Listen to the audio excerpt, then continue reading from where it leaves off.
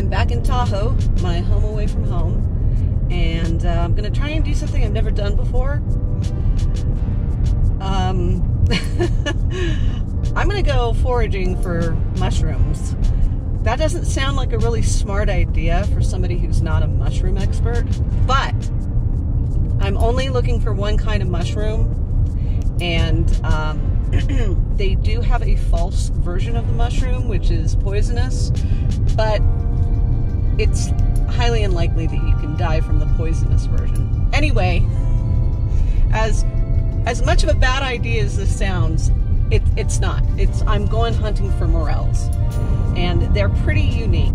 All joking aside, I have done my due diligence and research to correctly identify true morels. Disclaimer: foraging for mushrooms can be dangerous, in fact deadly. Do not attempt without an expert or 100% thorough knowledge and identification of what you are hunting for. I'm serious. People die from eating deadly mushrooms. So, my only concern is finding them, because they're kind of hard to find. But I've done some research. I know that people up in the Lake Tahoe area in the last couple of days have found morel mushrooms. And apparently, morels like to grow in burn areas. And there's been a lot of burn areas up here in Lake Tahoe in the last couple of years. Specifically, well, there's been the Tamarack fire, and then there's been the Caldor fire. But the Caldor fire is the one that came really, really close to South Lake Tahoe. So I'm going to try to head over to one of the burn areas and hike around a little bit and see what I can see. This is a first. If it's a first for you, it's a first for me. But I know what a true morel looks like. I actually have the field guide mushroom. I don't know, it's like the Audubon Society or something like that, and I've had that for a number of years, like over 20 years. So I've always been really interested in morels and have always wanted to go out and hunt for them. So today I'm going to give it a go, and we'll see.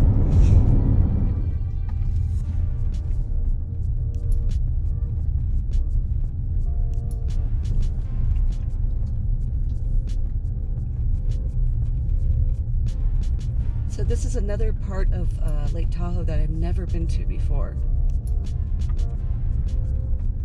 I'm on a road called Fountain Place Road, and it sometimes opens up and it sometimes doesn't.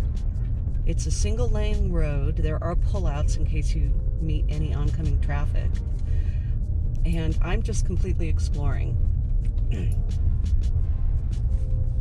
I honestly thought I was going to have to hike this part, but I'm really, really excited that the road is opened.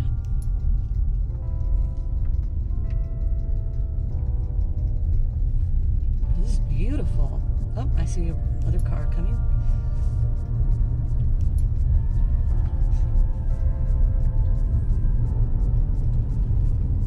I feel like I found a hidden gem. Even if I don't find a morel, honestly, if I found one morel, it will be a success. That's what I originally thought. But now I'm thinking, I'm just excited that this road is open. Look how beautiful this is. I can see the Caldor fire up on the mountains. I wonder how close the fire got down to the residential elevation. I don't see any burned trees yet, but I just still have a ways to go. This is one of the things I love to do when I come up here. I know I've said it before on videos, but I always try to find at least one new thing in Lake Tahoe, and I am extraordinarily happy that I found this. I wonder if that's Trout Creek. Alright, I think this is as far as I can go. Looks like the road continues, but they have it closed off over there. That's not bad, though. I am happy to park here.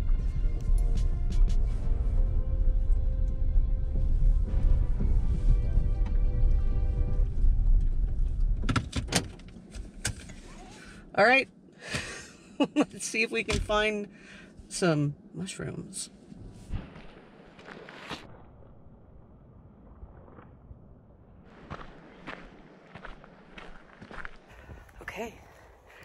just crossed past a gate, and it had a sign that said you're entering the Caldor fire burn area. So that's a good thing. I mean, it's not a good thing that there was a fire here, but that's what we want when we're looking for morels. I'm excited.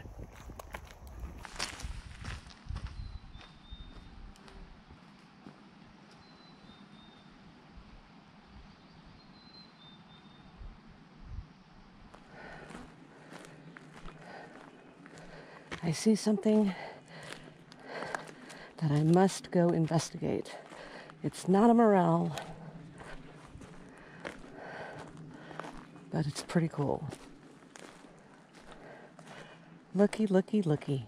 We have snowflowers, baby snowflowers, just starting to pop up. Oh, these are awesome. These are just starting to emerge. They are so cool. I absolutely love snowflowers. I love the snow. I also get very depressed when the snow starts to melt, but I love it also because when the snow melts, the snowflowers start popping up. So I just saw those two over there, and just as I got up, I started seeing more over here. I see 1, 2, 3, 4 more snowflowers over there. Let's go look at them. There's this guy right here. Oh, and I can see another one popping up. You can see that there's another one coming up right there.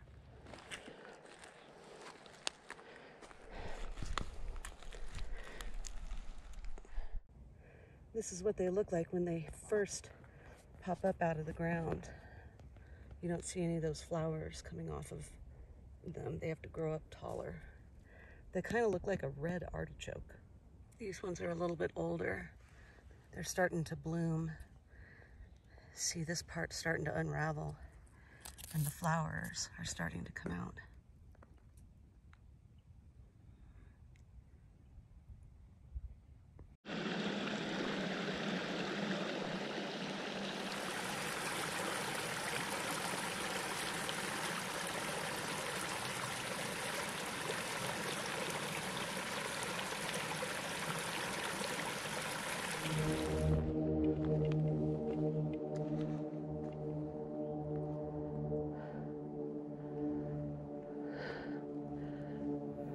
Well, I'm definitely entering the Caldor burn area.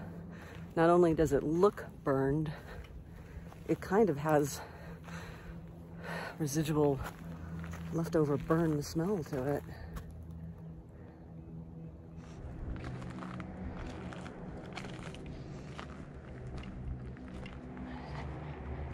It's not a morel, but it's some sort of a mushroom, I think. It's squishy.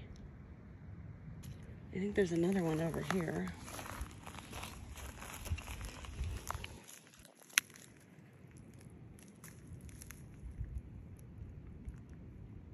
I don't know. Definitely not a rock. Oh my God, I found morels. Oh my God. This is the first time I found a morel. I was starting to get discouraged. I didn't think I was gonna find any, and I found some. Oh my God. Oh my God, I found morels. Okay, this is the first time I've ever found morels out in the wild, out foresting or foraging. I'm sorry, I can't talk because I'm so excited. Here, check this out. Wow, you guys, so cool. This is so cool.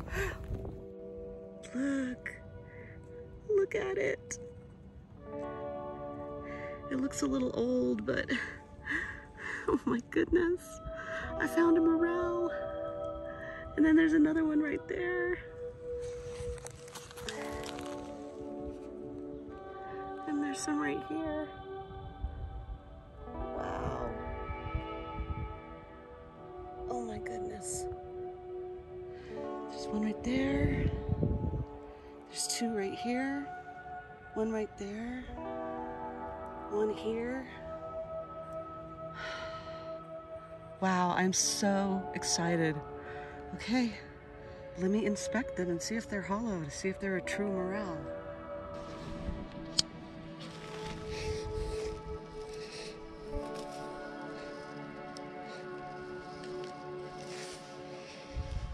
Yep, that's a morel. It's hollow. Look at that. Wow, I'm so excited. That is so cool.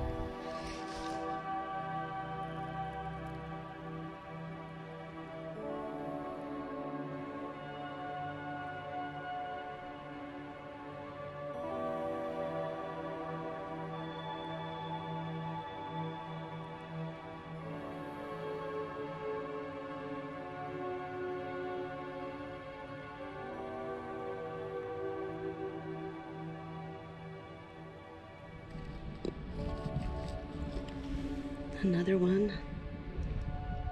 Yep. Look at that. Look at that.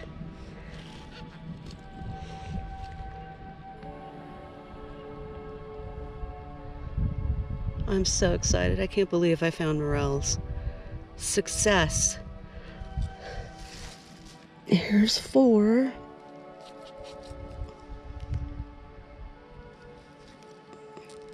Look at this guy. This guy got like turned over.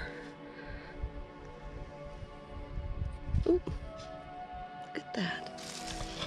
Oh wow, I'm starting to see more of them. Oh my gosh. Oh, I see a lot of them. Oh my gosh. It's like a little morel colony over here. There's one here, there's a couple here, one here, one here, one here, here. Look at this one. Wow. Look at this big one right here.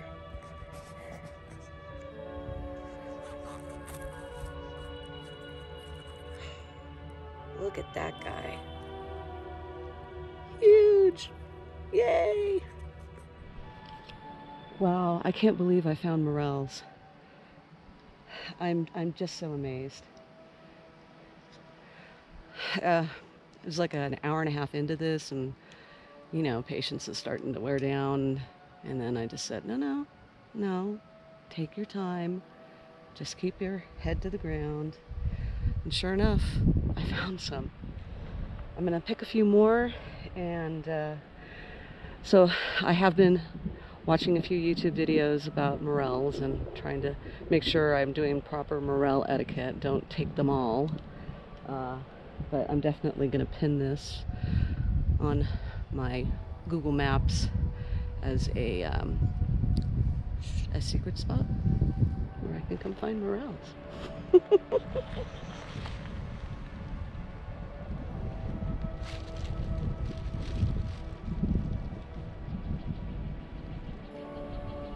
So in that patch right there of green ground cover and pine needles is where I found the morels.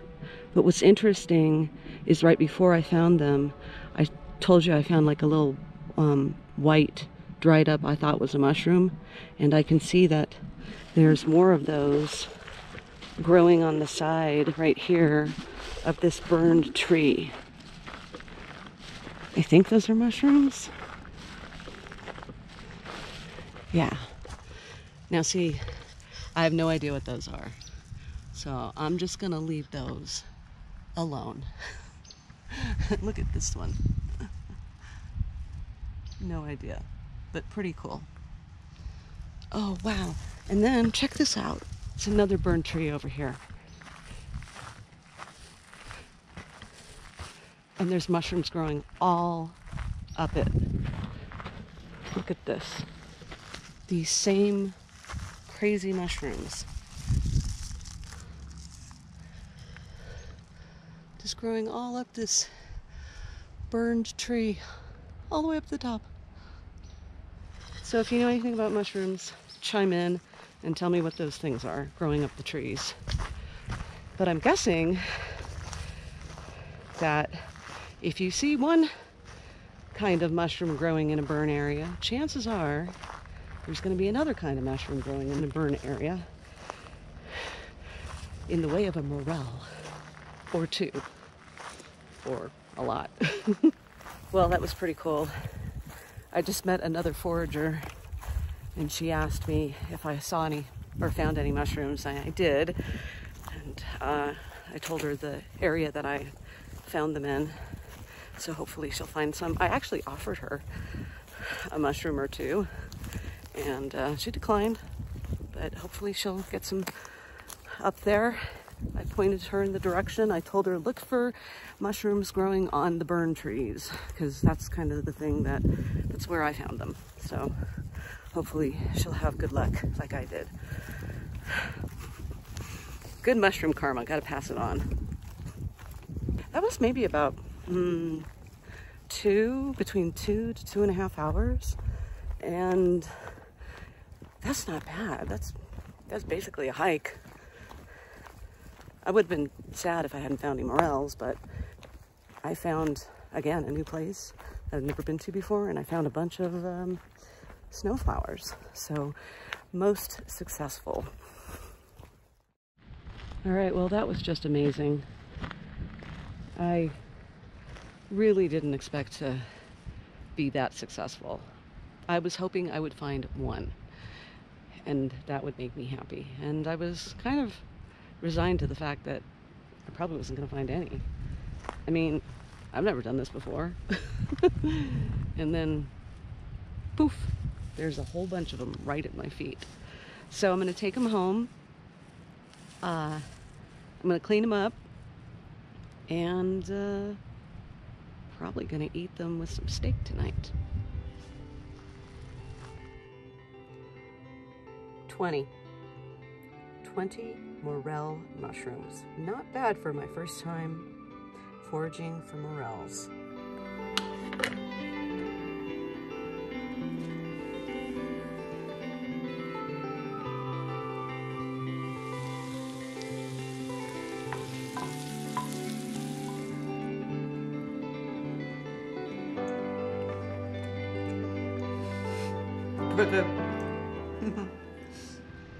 Thanks for joining me on this successful morel hunting adventure.